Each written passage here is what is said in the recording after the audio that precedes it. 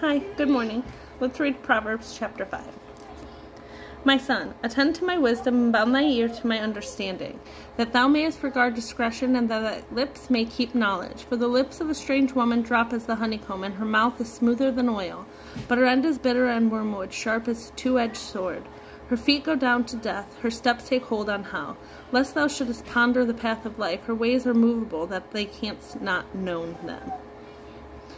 Hear me now, therefore, O ye children, and depart not from the words of my mouth. Remove thy way from her, and come not nigh to the door of her house.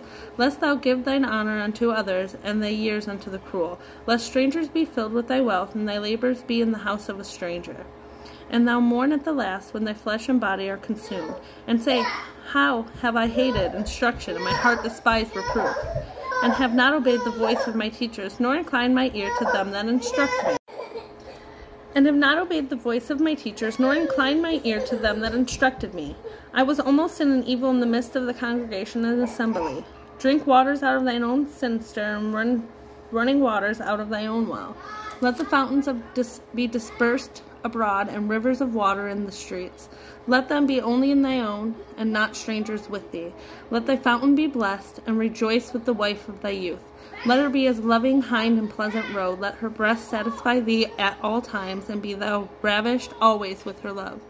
And why wilt thou, my son, be ravished with a strange woman, and embrace the bosom of a stranger? For the ways of a man are before the eyes of the Lord, and he pondereth all his goings. His own iniquity shall take the wicked himself, and he shall be holden with the cords of his sin. He shall die without instruction, and in the darkness of his folly he shall go astray. Thanks for joining me. God bless you, and may you be a blessing to somebody else today. Bye.